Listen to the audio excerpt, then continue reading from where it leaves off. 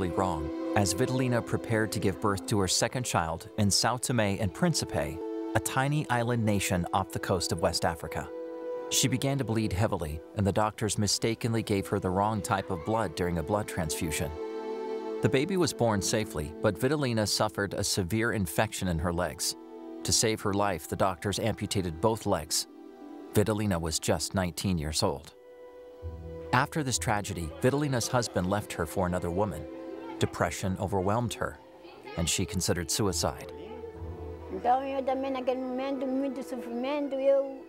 I felt a lot of pain, and I asked God, "Let me die. Please kill me, God, because I cannot live with this pain."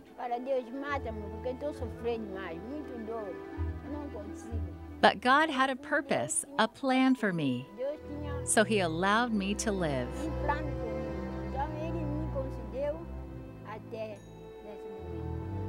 Vitalina worked hard not to burden her family. She sewed to pay the bills, and the people who assisted her with house chores she couldn't do. After some time, a Seventh-day Adventist woman who washed Vitalina's clothes got sick. I wanted to find another person, but the woman said, "Don't worry, I am going to ask church members to come wash your clothes." At that time, I wasn't an Adventist, so I told her not to do it. But she didn't listen. She asked people at church, and they came and washed some of my clothes. When a group of Adventist girls arrived at Vitalina's home to help with washing clothes, she only gave them some of her clothes and told them that was all. But eager to help, the girls decided to look through the house for more items to clean. Then they took her clothes to the river and sang as they washed. They washed and washed, and then they invited me to an evangelistic meeting. I attended it and decided to accept Jesus. After her baptism, Vitalina was eager to share her new faith. She told her personal testimony to everyone who would listen. "Look at me," she told people who stopped by her home. "God is working in me, and I'm able to work. God is wonderful, and you need to trust Him." Through her witnessing, Vitalina convinced 7 people to go with her to the closest Adventist church. She even paid their bus fare for weeks. All 7 people are now baptized members of the Adventist church. Vitalina also organized a Bible study group outside her home, and 6 more people were baptized. Soon she led 40 people to baptism, including 2 of her children. Church leaders began drafting plans to open a church in her neighborhood. Lacking funds to buy land, the church accepted an offer from Vitalina to build a temporary structure outside her house. I used to go to the closest Adventist church, but it was still far. Now I feel happy about this. I feel content because it's much closer now. It was expensive to visit there, and I needed people to take me there because I couldn't go alone. This humble church is made of people who are on fire for mission. After the Sabbath service each week, they go out the door singing and shaking each other's hands. As Vitalina shakes each hand, she is reminded that God will one day give us victory over everything that leaves us helpless. I pray for this community that we may win them for Christ. There are still a lot of people here who need Christ. This is my mission.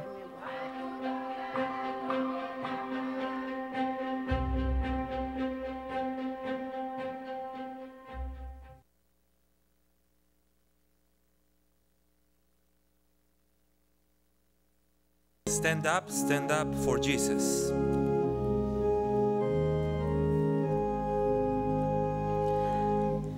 Stand up for Jesus, ye soldiers of the cross. Lift high His royal banner, He must not suffer loss. From victory unto victory, His army shall He lead, till every foe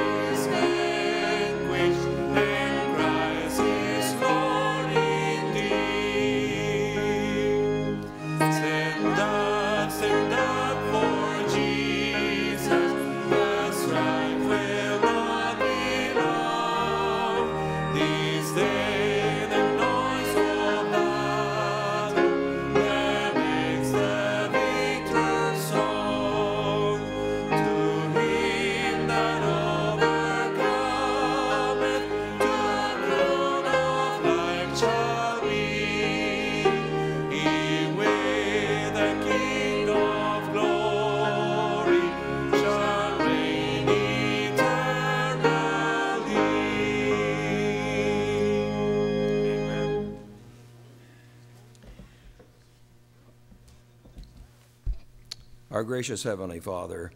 Indeed, what a privilege it is for us as your people to gather together and to worship you. Father, we come, as Jesus said, we come to worship you in spirit. And Father, we pray that you will bless us this day, and may we all know that we have been in your presence. In Jesus' wonderful and beautiful name, amen.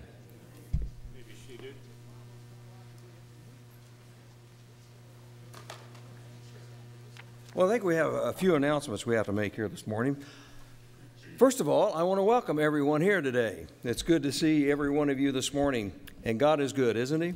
What a beautiful Sabbath day we have today. Well, there's one good thing we have here today. I know that, and we have a transfer of membership. And we have a transfer of the second reading of Simone, Aaliyah, and Seth Tomlinson. Are they here? Anyway, let's vote them in. Do we have a motion that we vote them in? And we have a second. Lots of seconds. All in favor, raise your hand. I'll say aye, but raise your hand. Very good. That's carried then. And we're happy that there are members here. They were here every meeting this week at Pathfinders. And I tell you what, that was a tremendous week of prayer the Pathfinders put on. And you can be proud of our young people, the Pathfinders. It's just tremendous.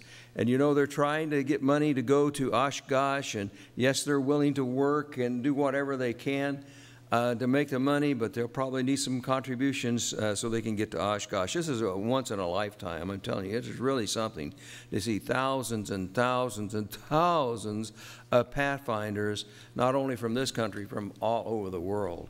It is really a tremendous event and something that our kids will always remember. And it really does. I mean, they have a tremendous spiritual program there. Not only will they be learning all kinds of crafts, and they'll be meeting kids from all over the world, but they have a tremendous spiritual program for them. It is marvelous, and even some baptism. So it is really great, and I hope that we can get our Pathfinders there. I know God is blessing, and we're going to get them there. And I think, Wayne, you have something that you wanted to say this morning here. Last Sabbath turned out phenomenal. It couldn't have happened if it hadn't been for you. And I will tell you right now, there are many people that worked for days and weeks and so on like that just to make it happen. And I'll tell you right now, a lot of things that we had laid out months before, we got called at the last minute and told that the conference president wouldn't be here, and a few other things that happened. And I'll tell you what, we just kind of rolled with it and made it happen. But it couldn't have happened if it hadn't been for the dedication of each of you. I know. I had been asking every day for a period of 3 weeks for the conference to send me a biographical sketch and 4 JPEGs, meaning pictures. Didn't happen. And then, after the secretary left, they arrived 30 minutes later. I tell you right now, folks, it drove me nuts. I told them down there at the conference office, I said, I'll tell you what, if I tried to get into the quorum of the 12 apostles in Salt Lake City, I could have made it twice as fast as I have. In fact, I could have made it in a matter of minutes, and I couldn't get into the conference office. But it all came together, and it came together because each one of you, I mean, I think of putting together that lunch so that we could have served 200 people and so on like that. It is just phenomenal what each of you did, and the stories that you told, the things that happened. Folks, thank you so very much. I want to mention a couple of other things. Lincoln, and you know I can't tell you when people are sick or in the hospital. That's against HIPAA.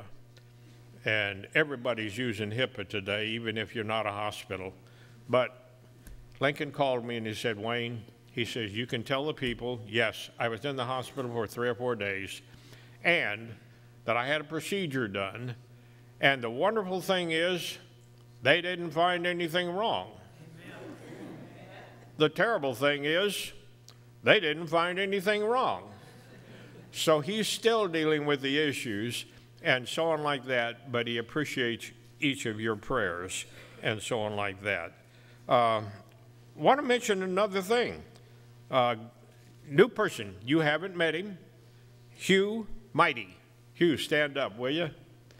Hugh is a new chaplain at the hospital, and he's here today. And you know, this is where all the chaplains go to church. We've just got to get him a little bit closer because he worships down there in Orlando. And I'll tell you what a mighty chaplain he is. Mighty in every way. So I hope you'll get acquainted with Hugh. And Hugh, there are several other chaplains within the audience here. So expect them to reach out, shake your hand today. The next thing I have to share with you is of great concern. I know a lot of you have worked at LRMC for a long time. Last night, there was a very serious accident, horrific accident. And Joan Taylor, who has been the cashier at the cafeteria for years, died last night in that accident. And Chaplain Mary called me. She told me yesterday, she says, Wayne, I won't be in town. I know that you're going to be here and I'm not worried. Well, she's still in town. And we're dealing with grief in the hospital down there among the staff, the nurses, and so on. Her friend that was with her, June Gleason, actually survived the accident and is at home. So if you are a worker from LRMC, and I know two of you at least are here in the congregation that have worked in the cafeteria at LRMC, I know you would have wanted to know that. Thank you. I have a need this morning. Didn't realize I had a need until I went out into the back hall. I need somebody to help teach children Sabbath school. Very rewarding job. Just one person is all I need. Somebody, please stop me before we leave today and say you'll do it.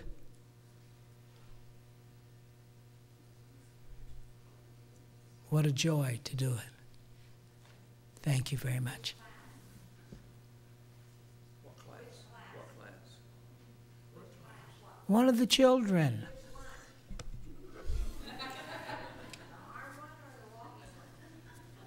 Did you want to do it? No. Then you don't find out. She wants to do it, I'll tell her. Okay? Good job. Thank you.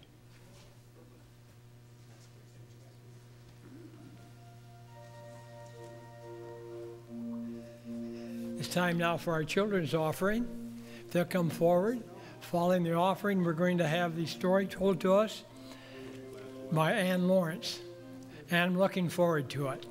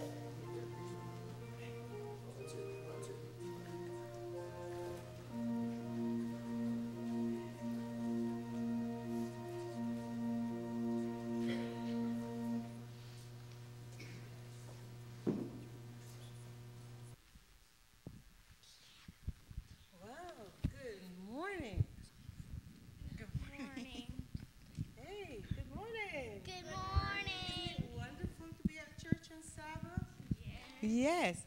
Well, I have a story to tell you today about something that I wondered about from the time I was a little girl.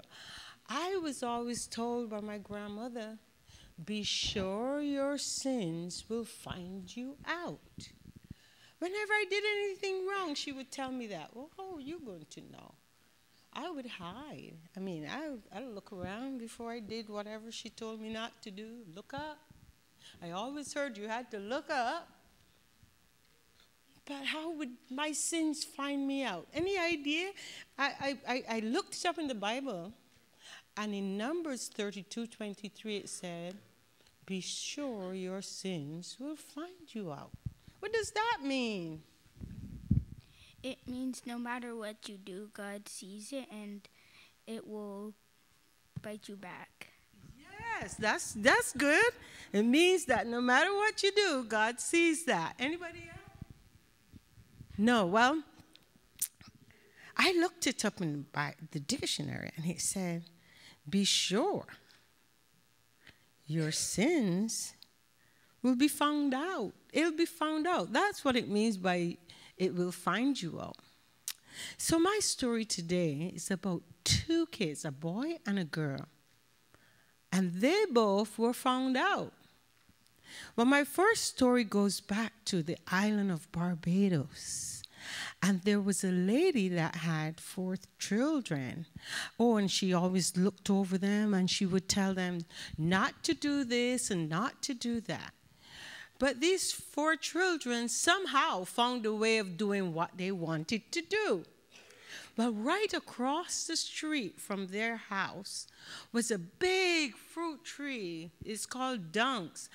And whenever Mama wasn't looking, those kids would sneak out. Well, one day Mama was going to town, and she said to her children, do not go outside while I'm gone. The older brother was supposed to look after the children.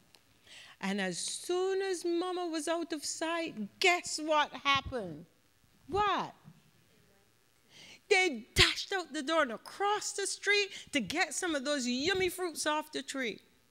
Well, there was a big sister that was there, and she said, when she wasn't getting any dunks and the guys were up in the tree picking, the young girl said, Mama's coming.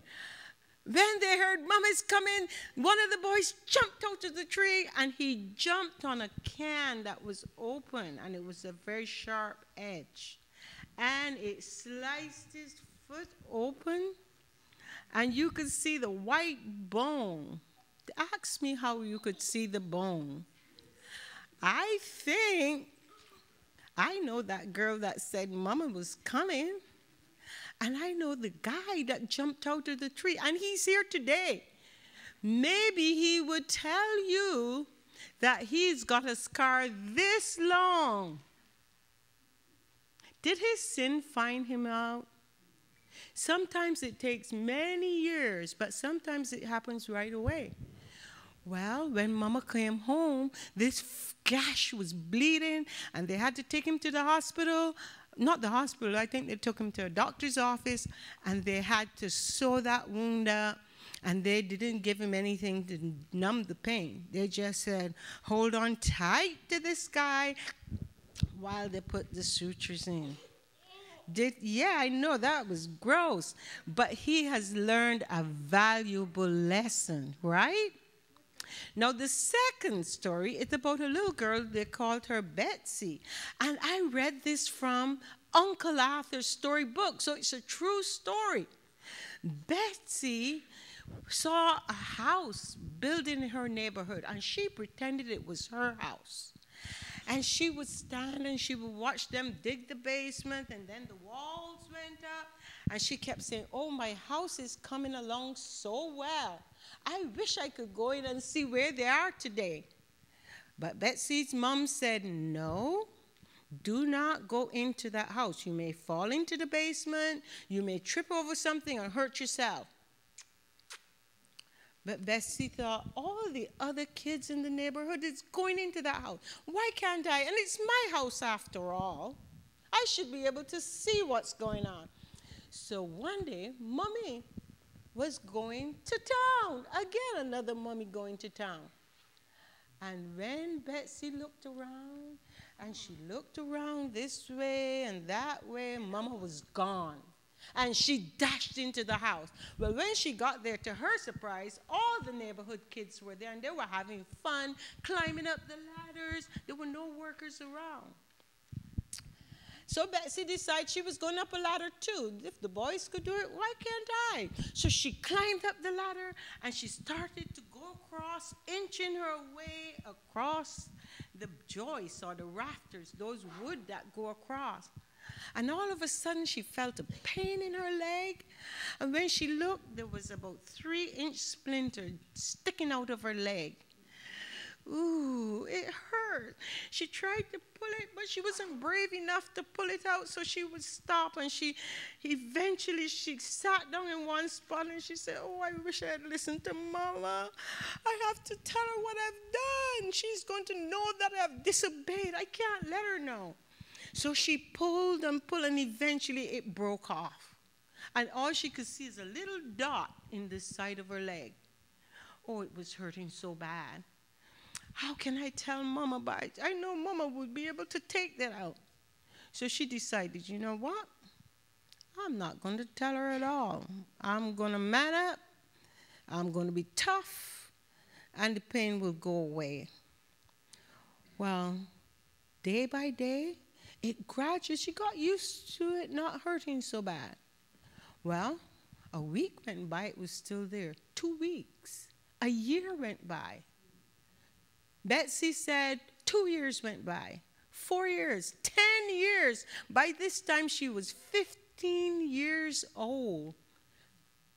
And then one day, oh, something was wrong with her leg. And Betsy remembered the splinter that was there, and it was all red and festering. She said, I might as well. I'm sick. I got to tell Mama it's getting red and it's getting worse. So she went to her mom and she confessed. She said, Mama, this is what I did a long time ago, and now it's hurting. What can I do? I don't want to lose my leg. But you know what? Mama was so kind and helpful and gentle. She took that splinter out. And Bessie wished, why did I live with this splinter in my leg for so many years when Mama was so kind? You know, somebody else watches us and tells us what to do and what not to do. And he was just like Betsy's mom. He said in John 1, 1 John 1, verse 9, if you confess, do you know what confess means? If you own up to, if you admit that you've done wrong or you've sinned, that means that you've disobeyed me.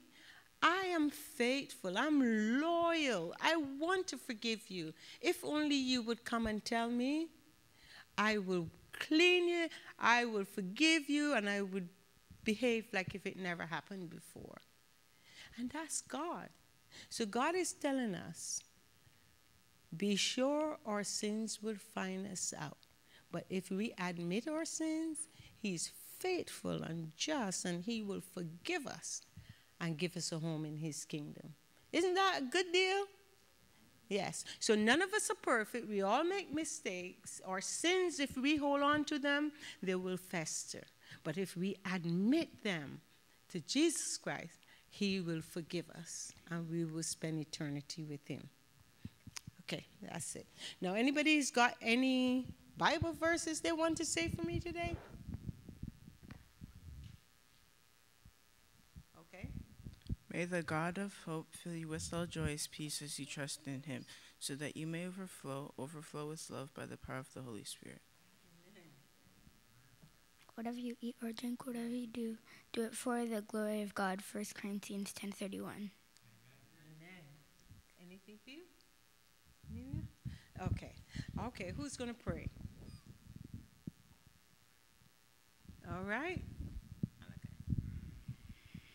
Please bow your heads and close your eyes. Dear Lord, thank you for loving us and giving us life. Thank you for letting us know that we can tell you anything that we committed, and you will act like it never happened, because you're the most loving person in the world. Thank you for sending your sinless Son to die on the cross for us, for all the sinners on the earth. We love you in Jesus' mighty name. Amen. Amen. Okay, you may go back to your seat. On Christ, the solid rock, I stand. We're going to sing this precious melody to worship our Lord Jesus. My hope is built on nothing less than Jesus' blood and righteousness. I dare not trust the sweetest frame, but wholly lean on Jesus' name. On Christ the solid rock I stand, all other ground is sinking sand, all other ground is sinking sand. When darkness seems to veil his face, I rest on his unchanging grace. In every high and stormy gale, my anchor holds within the bell. On Christ the solid rock I stand, all other ground is sinking sand, all other ground is sinking sand. His oath is covenant, his blood support me in the whelming flood. When all around me my soul gives way, he then is all my hope and stay. On Christ the solid rock I stand, all other ground is sinking sand, all other ground is sinking sand. When he shall come with trumpet sound, all my then in him be found. In his righteousness alone, all that stand before the throne. On Christ the solid rock I stand, all other ground is sinking sand, all other ground is sinking sand. You may be seated.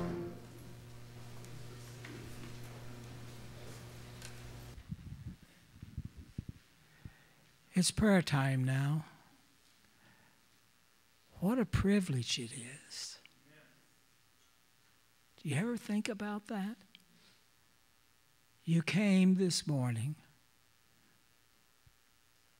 and we have an opportunity to talk to God. Wow.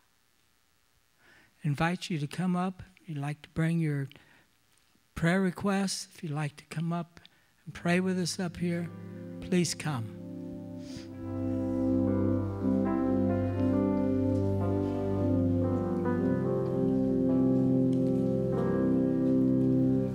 I cast all my cares upon you. I lay all of my burdens down at your feet. And any time that I don't know what to do, I will cast all my cares upon you.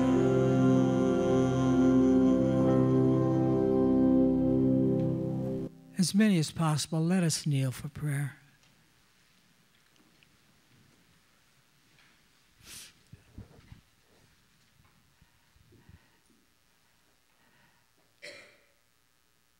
Our most gracious Heavenly Father, we come to you this morning to unload all of our burdens on you, to recognize you as our Savior, as our God, as our protector. We'd ask this morning that you come very close to us and help us to draw close to you. We've sinned. We continue to sin. And we need to understand your forgiveness and your correction and help to go the right way. We pray this morning for the people who have asked for an interest in our prayers. There are health needs. There are salvation needs. We pray for our pastor this morning, that you may put the words in his mouth that may feed us for your name.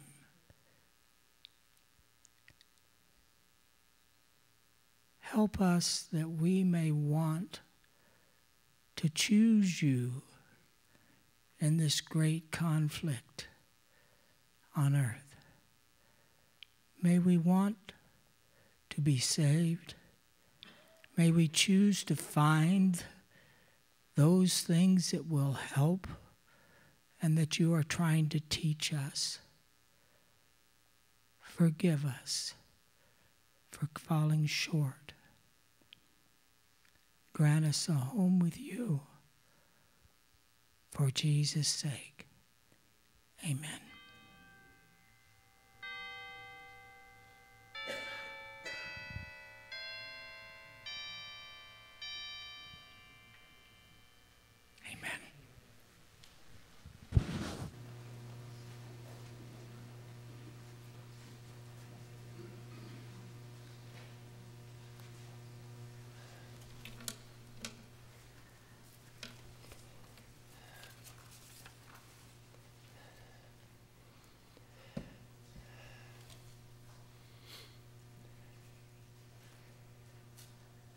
As you've heard me say so many times, I feel this is the high spot of the church service.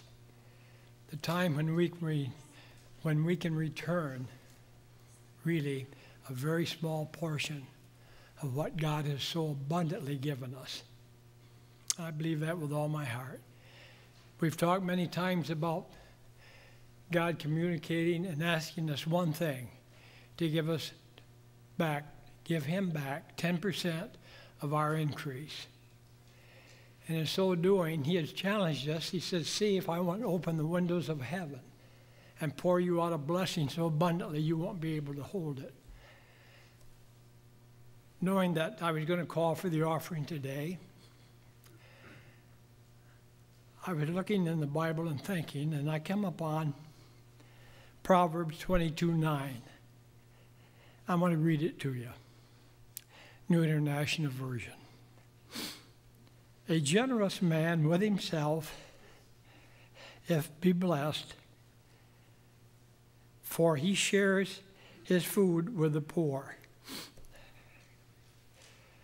I want to read that again. A gracious man will himself be blessed. I stumbled on reading it the first time.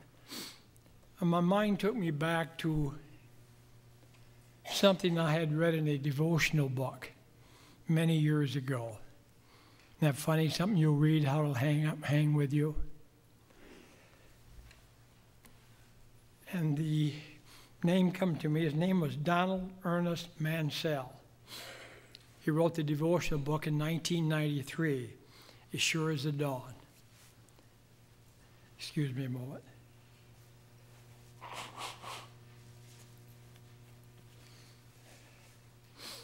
He has quite a history in himself.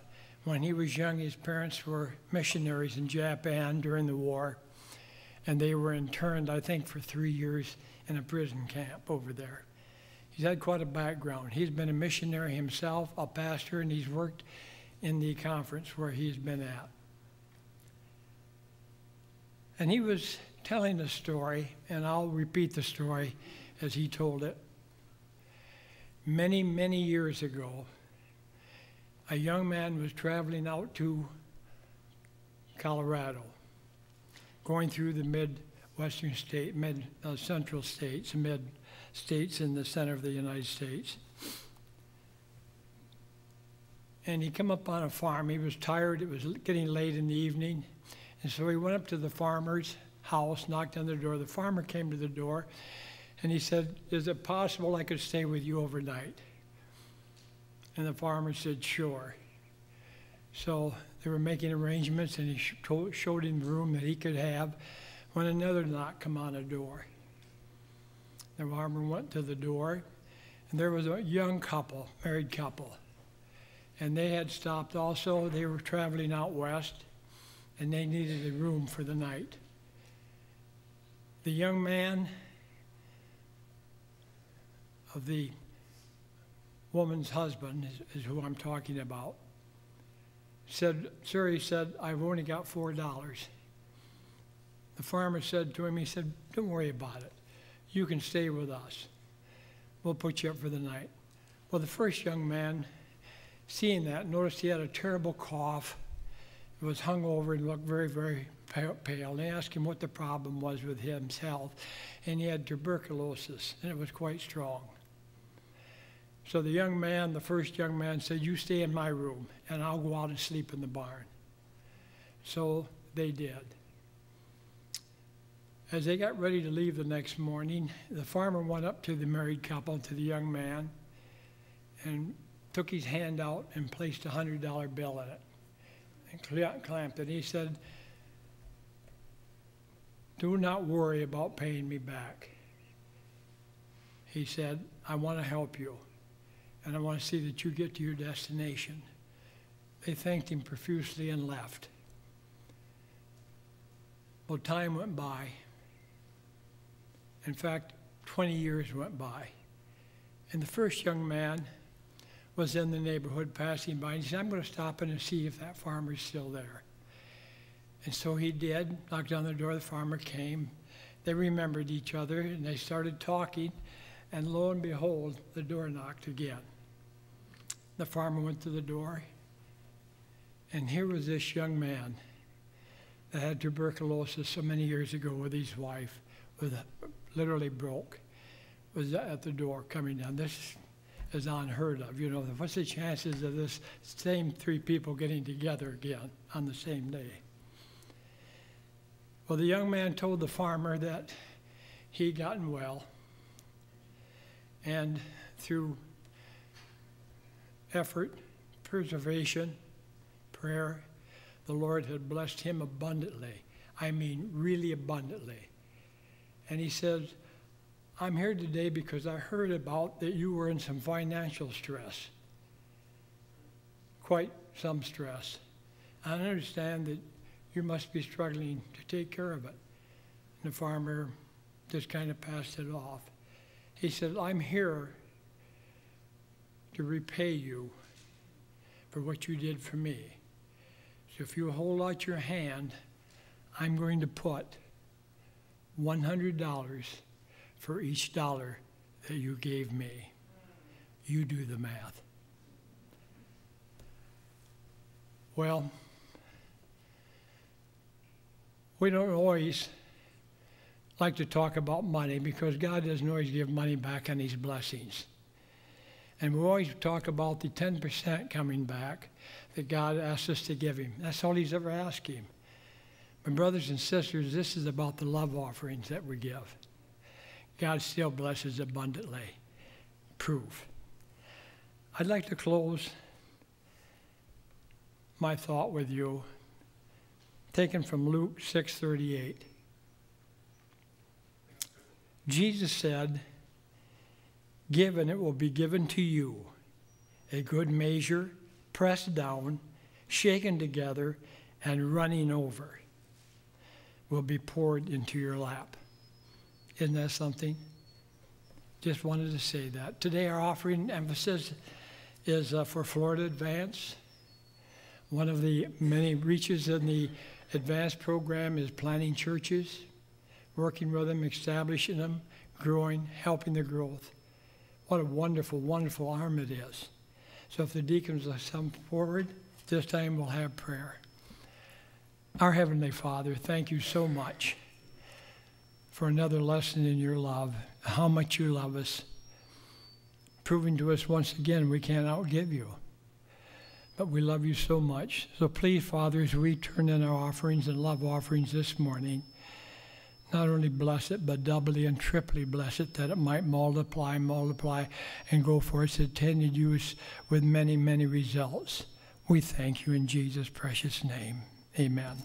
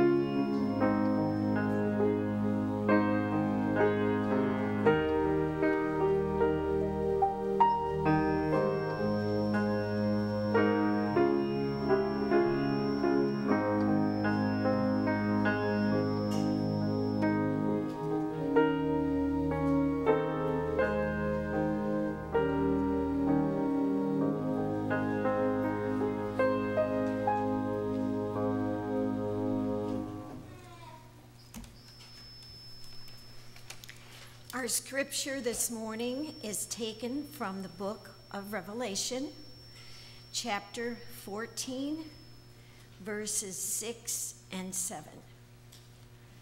Revelation 14, 6 and 7. Then I saw another angel flying in the midst of heaven, having the everlasting gospel to preach to those who dwell on the earth, to every nation, tribe, tongue, and people, saying with a loud voice, fear God and give glory to him, for the hour of his judgment has come, and worship him who made heaven and earth, the sea, and springs of water. May God bless the reading of his word.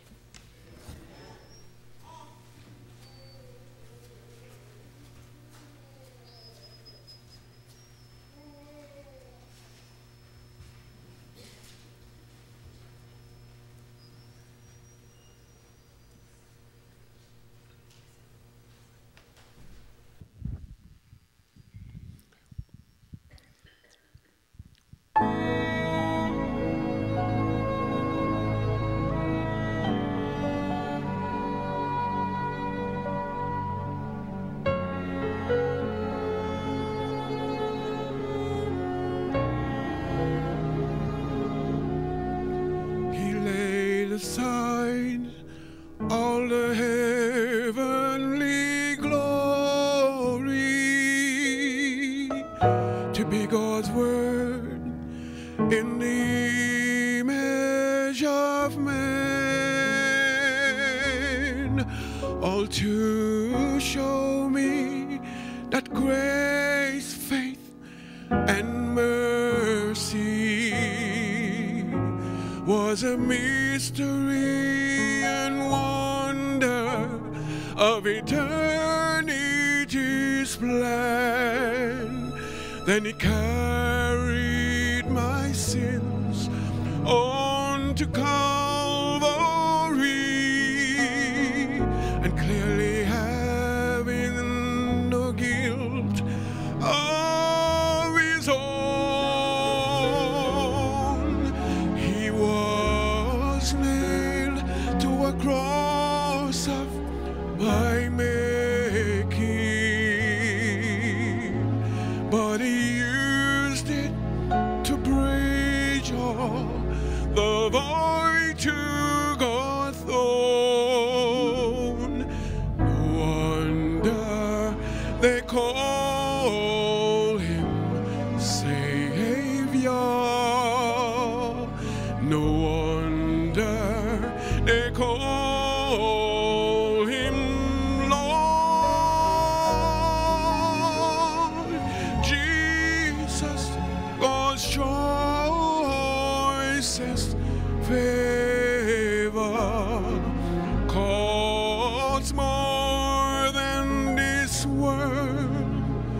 could ever afford. He ransomed his life for my pardon, since Christ paid in full, not in part. No wonder they call him Savior. Jesus, the Lamb of God. No wonder they call him Savior. Jesus, the Lamb of God.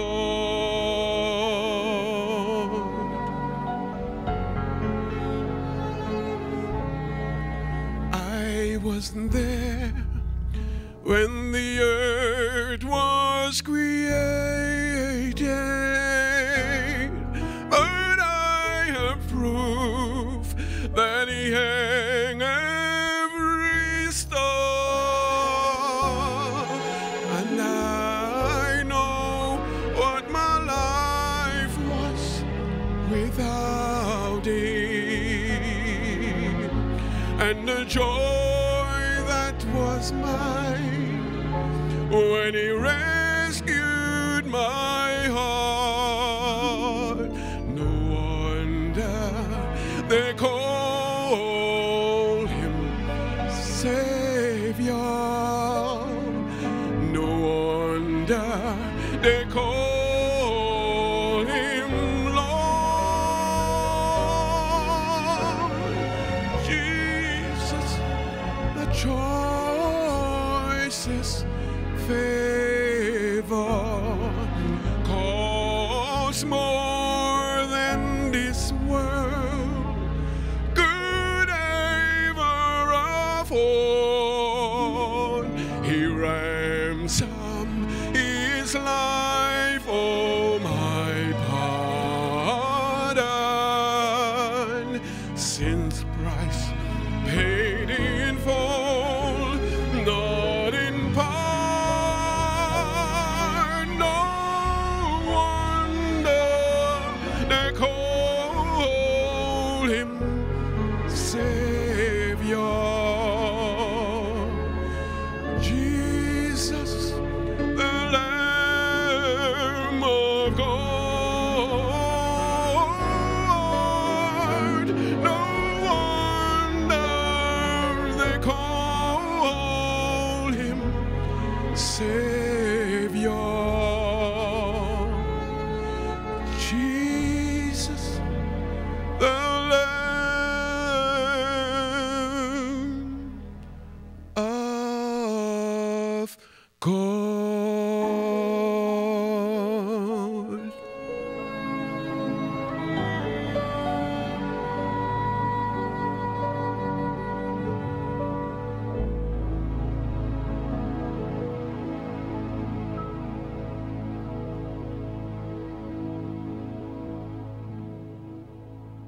So much, Ivan. Beautiful song, wasn't it? What a message. What a message. And I'm going to be talking about that near the end of my message today. We live in a world that's in turmoil. Do you realize that? I don't really have to talk too much about that. You recognize it, right? It's in turmoil. Politically, religiously, and philosophically, it is in turmoil. I believe in the God of the Bible. You see, Christians are being made fun of today. Do you realize that? They're being made fun of. People just need to go over and you just worship by yourself, but we don't want to hear about it, right? Don't tell us about it. You just do your own thing. But don't bother us with this nonsense. But I tell you, it is not nonsense. Because God has a message for this world today. This world is becoming more godless every day. More and more of our young people are coming out of our universities who don't believe in God, who believe in the theory of evolution. They believe that there is no absolute truth at all. That truth is relative. Whatever the individual believes to be truth, well, that has to be truth for them. But I believe in a God who indeed is the absolute truth. I believe that He came to this world. Jesus Christ, the Son of the living God, came to this world.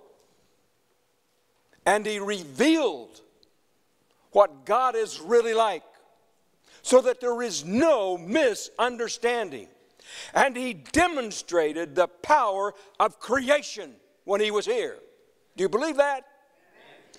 I believe the miracles of Jesus. I don't believe some of these theologians who say, well, that's only myth. That didn't happen. I believe that it really did happen. Because I believe in the eyewitness account that Jesus performed these miracles. I believe that He fed 4,000 people, 5,000, on just a little bit of food. And there was plenty left over. I believe that Jesus resurrected Lazarus, a man who had been dead for 4 days. Jesus brought him back to life. He called Lazarus, come forth, and he came forth. Jesus is indeed the creator of all things. The Bible is very clear of that, isn't it? In 1 John, it talks about that. Atheism is adding to its ranks people every day. Do you realize that? More and more people are becoming atheists who don't believe in the God of the Bible. In the very beginning, in Genesis chapter 1, verse 1, it says this: in the beginning, God created the heavens and the earth. That is an assumption, is it not? He is assuming, and I believe that Moses was the one who wrote the book of Genesis. He is assuming as this is actual fact. God created the heavens and the earth. He created it. An assumption. And yet the evolutionists say that's ridiculous. Everything came into existence through a process of evolution. And we have scientific evidence to prove it. When I was in high school, I was taught the theory of evolution and creation. It was taught as a theory. Now it's being taught as actual facts. This is the way it happened. Through a process of evolution, evolving. It took millions and millions and millions of years. And finally, here we are. Intelligent life. Wow, isn't that something? Miracle of miracles. When you think of, when people say it's a miracle, what do you think of? It's a miracle. I think of a little newborn baby. What do we say? That's a miracle, right? When my children were born, I said, that's a miracle. I can't believe it. That's a miracle, right? It's a miracle. Life is a miracle.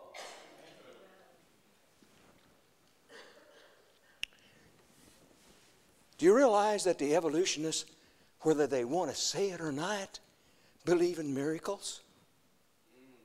Oh, yeah. Everything just happened. Just happened.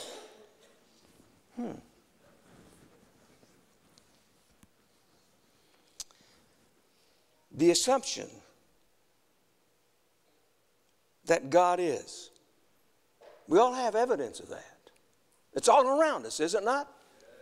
We all have evidence that God is. What is the evidence that he gives us?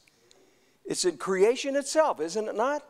When you look at everything in nature, it is a miracle, is it not? To me, it's a miracle. I think, oh, I stand in awe of this. And I believe that God created it. Because I think of all the different varieties of of plant life, of the animal kingdom. And then I look at the very small insects, and I marvel at that. When I was in college, I took natural history, biology and natural history. That's when we had to go out and collect insects, you know, and we had to do all that stuff. I was amazed when I looked at those little insects through a microscope. It is amazing. It just makes my God bigger and bigger.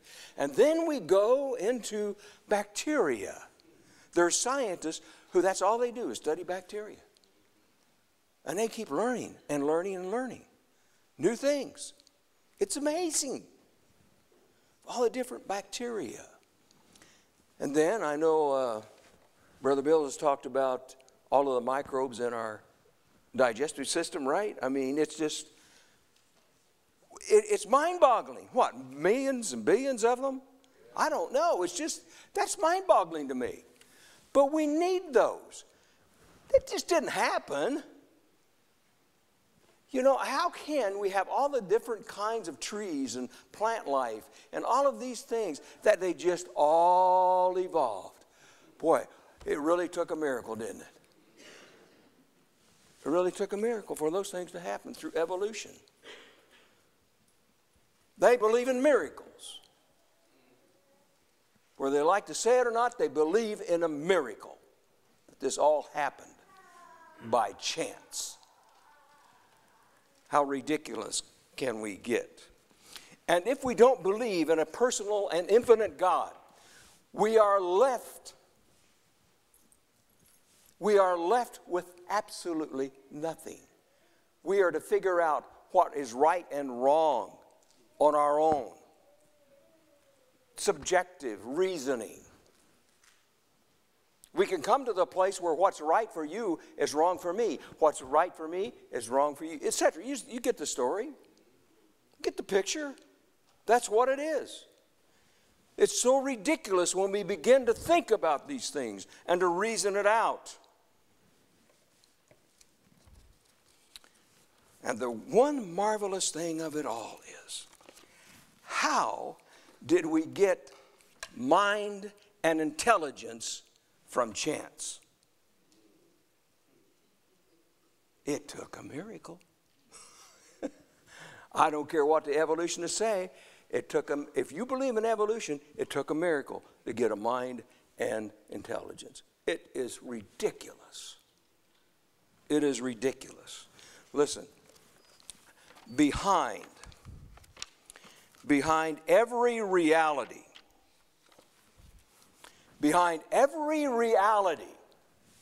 there is intelligence. Behind every reality is intelligence.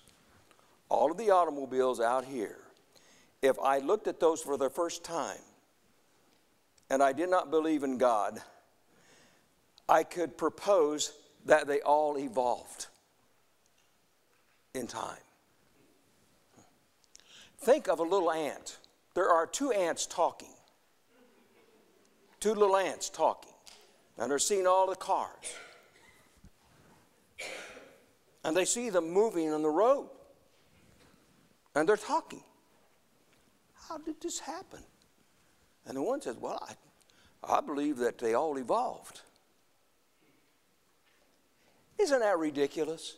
You see, behind every automobile, there is the reality of the automobile is an intelligence. Behind every reality, the reality of the world, the reality of nature itself, there is an intelligence. There has to be. Can't have it any other way. That's what I believe. I believe. The evolutionists say, they start with matter. They start with energy. You know what? Matter is only, as we understand it, a solid form of energy. That's what matter is.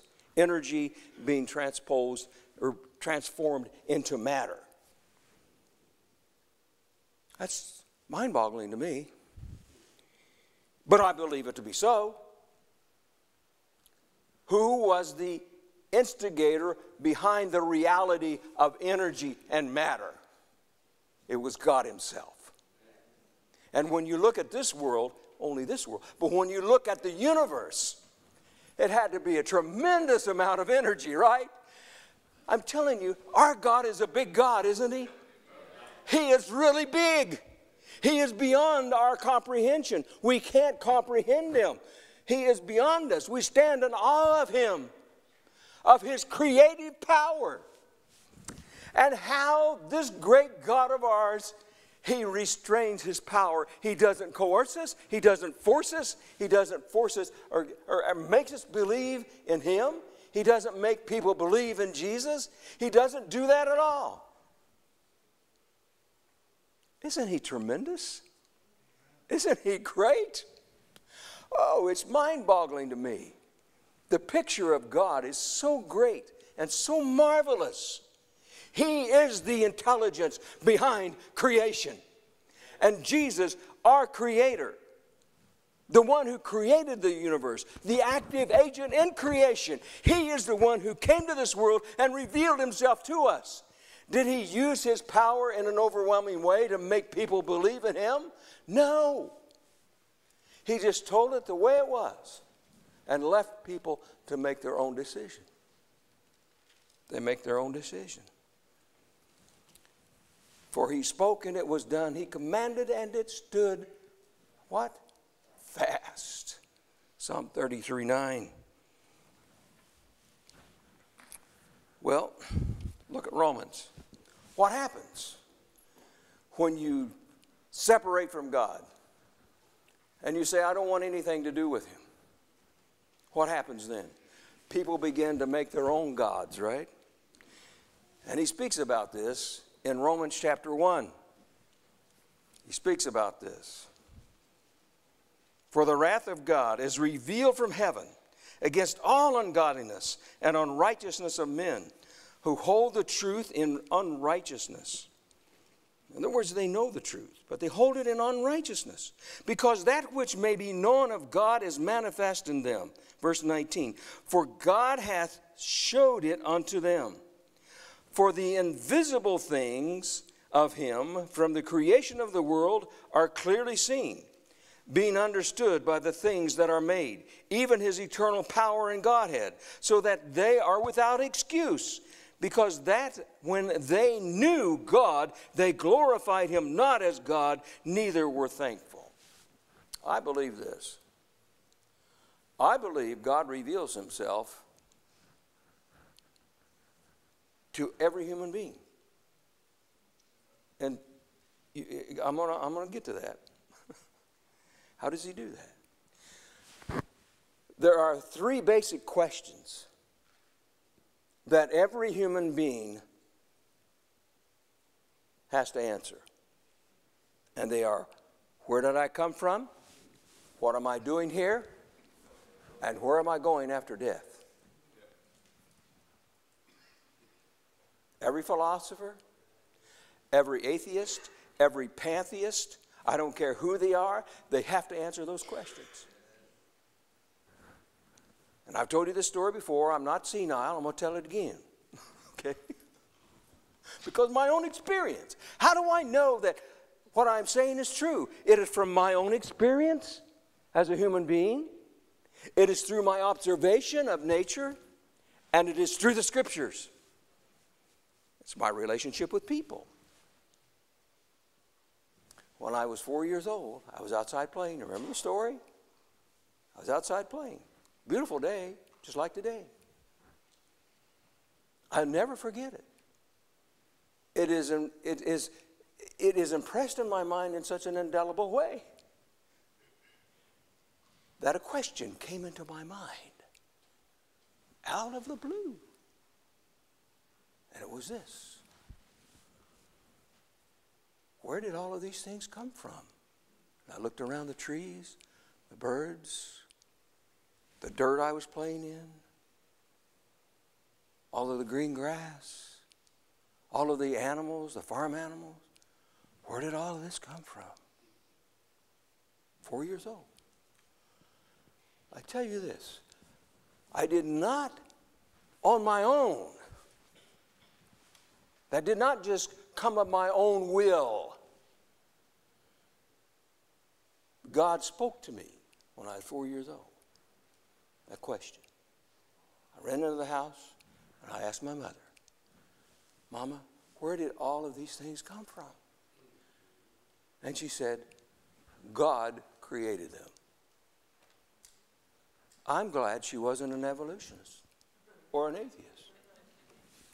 She would have said, well, after millions and billions and trillions of years, all of this stuff happened just by chance. By accident. Just happened. Dear people, it is not an accident. It wasn't by chance. There is an intelligence behind this reality that we are in. And the reality that we are soon to be in. When Jesus comes and takes us to heaven, that will be another reality. He is behind all of it. It will be real as this reality is today. We will be there. If we believe in Christ Jesus as our Lord and Savior, we will be there.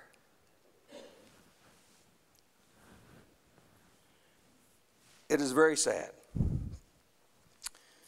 that people today believe in the theory of evolution.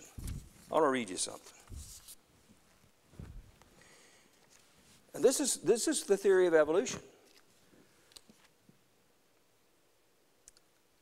The currently popular theory of chemical evolution assumes that the initial process that eventually led to the appearance of primitive life forms began in the atmosphere of the planet. The necessary ingredients of such life-producing atmosphere were water vapor, carbon, and nitrogen-containing gases. Under the influence of ultraviolet radiation or perhaps other energy sources, the components of this atmosphere then combined to form biological significant compounds, amino acids, simple sugars, and fats produced in this manner in the atmosphere collect on the surface of the planet. Given sufficiently long periods of time, these simple substances assemble themselves into proteins, complex sugars, nucleic acid, membranes, and eventually into living entities. What do they believe? That's a miracle. They believe in miracles. They believe time plus matter, time plus matter plus chance equals life. Chance. Chance. How ridiculous all of this becomes, isn't it? It is ridiculous. I'm sorry, but they are foolish. The evolutionists are foolish. And what kind of a world do we have because of the theory of evolution and atheistic beliefs? You can look at history and what it leads to. You see, if I am just evolved, then what purpose do I have? Where am I going? I'm going to get all I can out of this world that I can get. Hitler believed it. Look what happened. Stalin believed it. Look what happened. I mean, you can look at all of these things these people believe. Human life is not important. It isn't sacred anymore. But to the Christian, life is sacred, is it not? That's why we were to look at every individual as sacred, no matter who they are, where they're at. They're sacred. Their life is sacred. It comes from God. Before matter, there was energy. Before energy, there is God. You see, the evolutionist doesn't, well, where did the world come from? Where did all this other stuff come from? Well, we have the Big Bang Theory, you know, and all of this stuff. How did that happen? A miracle of miracles. Out of nothing, all of a sudden, things appear. I believe in the God of the Bible as the creator. He is the creator. And you see, we have people who believe these things, and who the philosophers who say, well, you know, everything, truth, there's no absolute truth. There's no absolute truth at all. It's all relevant. You know, Pilate asked Jesus a question, right? What is truth? He didn't stay long enough to get an answer. He wished he had it, but he didn't. He left. What is truth? In other words, in his own mind, he'd already made it up. Truth is relative. But there is such a thing as absolute truth. There is such a thing. And people who say there is no such thing as absolute truth, and they believe it to be true, if there's no absolute truth, it proves, their very theory proves that they're wrong. Right? I mean, it's like a dog chasing its tail. I remember in college I had a class of philosophy and studied the different philosophers. And I was trying to figure out what in the world is the person saying, because it's kind of like an abstract language. I couldn't understand what they were saying. And then when I finally figured out, I said, why can't you just put it in simple language so everybody can understand it?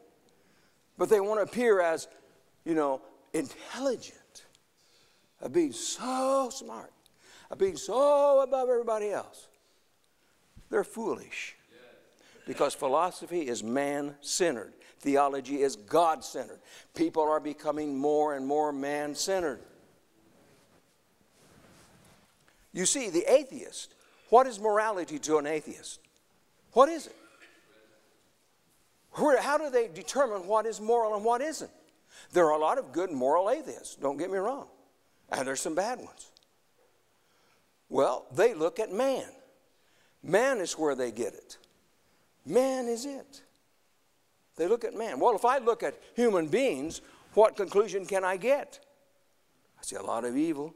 I see some good, so I see a mixture. So if I'm going to develop that belief system in regard to what is right and what is wrong, and if I'm just looking at human beings, what conclusions am I going to come out with? They're going to be all warped and twisted, I can tell you that. You see, human beings, people today, are looking at man for a point of reference for morality. And look what kind of a world we got. Do you know that more and more people they're losing all confidence in the religious and political, especially political leaders, right? All over the world, because of corruption. Because of corruption. They have no confidence anymore. What's happened to people? Their point of reference in regard to morality is mankind himself. Me. I will determine what is right and wrong. I will determine what is truth and what is not truth. That's all man-centered. And every time it is a disaster. And we're looking at a disaster taking place in this country because of that very thing that's taking place. Listen, Jesus himself believed the story of creation.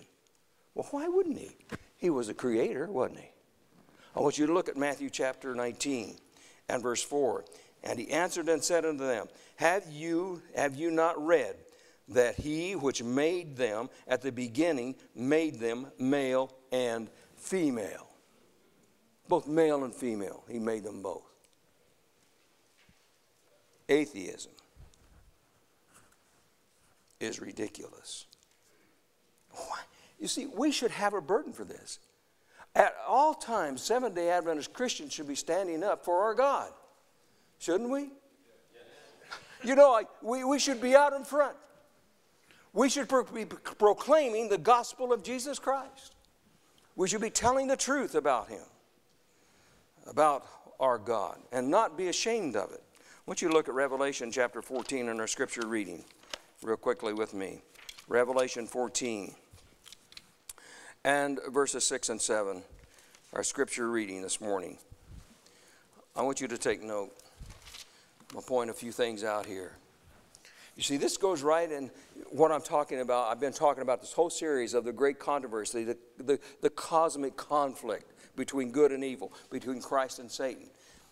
And here we have it, saying with a loud voice, these angels, all right. Let's look at verse 6. And I saw another angel fly in the midst of heaven, having the everlasting gospel to preach unto them that dwell in the earth, and to every nation and kindred and tongue and people. That means the entire world. Saying with a loud voice, fear God and give glory to him, for the hour of his judgment is come. And worship him that made heaven and earth, and the sea, and the fountains of water. This is a reference to Exodus chapter 20. To the Sabbath commandment, the fourth commandment. Is it not? That's what it is. To worship. God is calling, you see, God is a God of judgment. There isn't any question about that. And he is telling people, I want you to be ready or judgment is coming.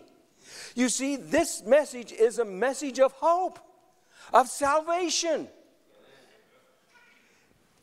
It is just like in the flood. And, you know, the fountains of waters that he mentions here, he's talking all the way back to Genesis, 6 and 7, about the flood, the story of the flood. The fountains of the deep broke loose, right? And water came forth.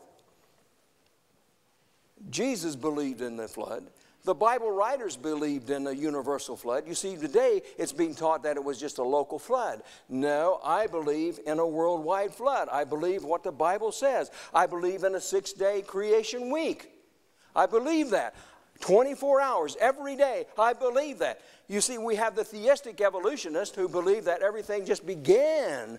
God just started the process of evolution. He went away and let things happen.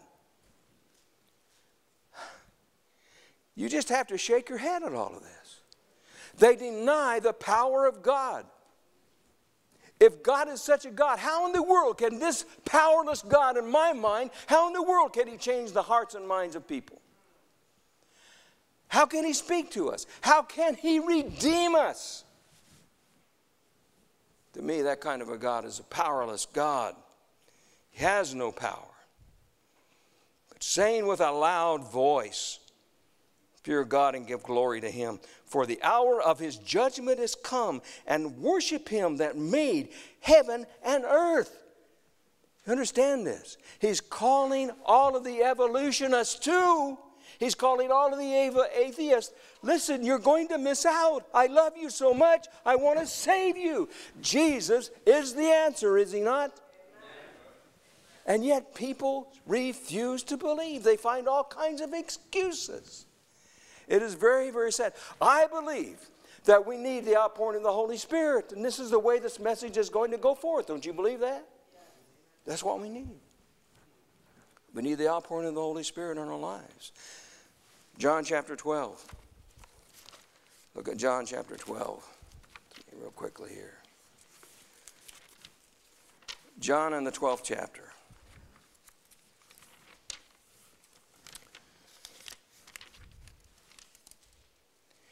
And beginning with verse 44, and Jesus cried and said, he that believeth on me, believeth not on me, but on him that sent me.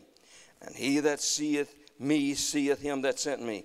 I am come a light unto the world, into the world, that whosoever believeth on me should be not abide in darkness. And if any man hear my words and believe not, I judge him not. Now, isn't that something? Jesus is saying, he says here, for I came not to judge the world, but to save it. But here in Revelation, it is a message also of judgment, is it? Judgment is coming. Not now, not at the present, but it's coming. Just as Noah preached for 120 years, and I believe that he had other people in the beginning especially to help him build that ark, who passed away before the flood, and they were also proclaiming this message of hope, of salvation, were they not? But judgment was also in the message because You know, God is going to destroy this world by a flood. There is time for you to believe and to come into the ark. But we know how that story ended. Only 8 people were saved. But there's still hope here. God has, he says, I didn't come, Jesus said, I didn't come to condemn the world. But in Revelation, he says, it's time for you to get serious about this. And to put away your foolishness and worship me as the Creator. And not only as the Creator, but as your Redeemer. He that rejecteth me and receiveth not my words hath one that judgeth him. The word that I have spoken, the same shall judge him in the last day. For I have not spoken of myself, but the Father which sent me. He gave me a commandment that I should say what I should say and what I should speak. And I know that his commandment is life everlasting. Whatsoever I speak, therefore, even as the Father said unto me, so I speak. How can people turn down such a great salvation as this? I don't know. But they're doing it. More and more people are doing it all the time. That's why the message of Revelation is so relevant, or has relevance today. It's because we're in it. We're in it right now. We're in that time right now. I believe that. I am convinced of it. Evil is growing more and more in the hearts and minds of people every day. And we see it every day. And you know, we're becoming callous to it because we hear it so often. A man kills his wife and his children. A mother does the same thing. Some man goes in and kills a lot of people, shoots them, kills them. Doesn't make any difference if they're children or babies or whatever. It doesn't make no difference. Children who are killing children. And we just like, somebody got some duct tape so I can wrap around my head so it keeps it from exploding. I mean, this is just unreal, isn't it? The evil that's here in this world. This is why we who believe in the gospel of Jesus Christ, the Seventh-day Adventist Christians, I tell you, we need to be getting really serious about this in our relationship with God. We really do. Because God has a purpose for every human being. You didn't come by accident. God knew every one of you before this world was ever created. He knew you by name. He knows everyone who's going to be saved. But that doesn't mean that he's just going to work on the hearts of people that he knows is going to be saved. He works on every human being's heart because he is a God of love. That's the way he is. I don't know about you, but I'm proud of my God. I'm jealous for his character. I'm jealous for his character. So many people misunderstand his character and have misconceptions of his character. I tell you, Seventh-day Adventist Christians have so many insights into the character of God. We do. And yet we seem to be silent about it. The evidence that we are followers of Jesus Christ, he said, is if you have love one for another. Everyone. It doesn't make any difference what color our skin is. Our heart is the same. Our mind is the same. If we are in Christ Jesus, we are brothers and sisters in Christ, and we are a part of the kingdom of God. You see, atheism and evolution, theistic evolution, denies the power of the resurrection of Jesus Christ. It denies his words that when he comes, he is going to resurrect the righteous in Christ. It denies that. You see what I'm getting at? Less and less talk about the resurrection today, but more and more about the immortality of the soul. And Christians are believing in that all the time. They are believing that they can talk to their loved, the loved ones who have died. They believe that they can talk to them. They believe in spiritualism. This is denying the power of the resurrection from the dead. When I die, I will be really dead. And yet, who I am, my spirit, who I am, my whole identity is in the mind of God. Every Christian, everyone who loves Jesus Christ is in his mind. And this is why Jesus says, if you believe in me, you will never die. You will never die. You'll be asleep, but you'll never die. But death indeed is a reality. People can't really understand that. When you separate from God and you are going to be lost for eternity. That means eternal death. That means eternal non-existence. How precious life is. Life is a miracle. And Jesus came and he gave us life everlasting. Those of us who were dead in trespasses and sin, Jesus died that we might have life everlasting. What a God. What a God. God loves us. He loves us so much. We need to look at Calvary more. We need to contemplate on that scene every day and realize what God has done for us in Jesus Christ and what the death of Jesus really means for us. I believe in the resurrection of Jesus Christ. I believe in the resurrection of the dead. I am not ashamed that I do not believe in the immortality of the soul because my Bible says it's not so. I believe that when I die, the next moment, the next instant, I will see Jesus in the clouds. And I will have a new body that he has promised me. And all of you will also. But now is the time to get busy about working for Jesus. Doesn't make any difference how old we may be. We can still do something. If nothing else, you can pray. We need to be a people of prayer. Pulling together, pressing together as we see the day approaching. Isn't that right? Jesus is coming. We need to press together as brothers and sisters in Christ Jesus. This is the evidence. If you have love one for another, then shall all men know that you are my followers. And this is something that we have not seen the way we should in the Adventist church worldwide. We haven't seen that yet. I believe it's coming, don't you? I believe it's coming. Jesus is just about ready to stand up and say, it is finished. It's over. I'm coming. Enough is enough.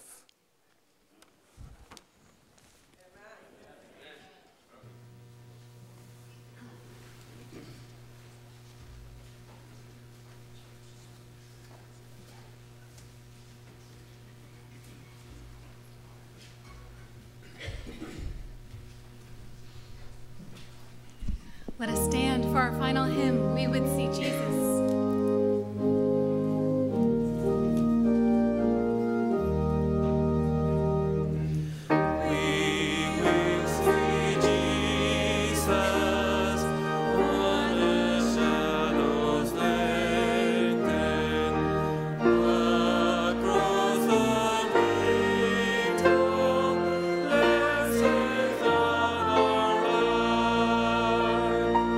We will see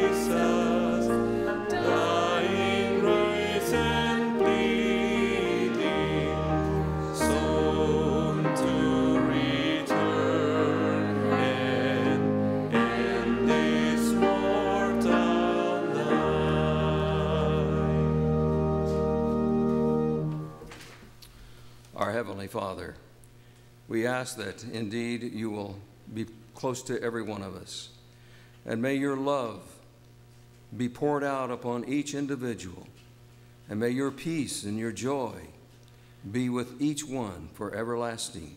In Jesus' name, amen.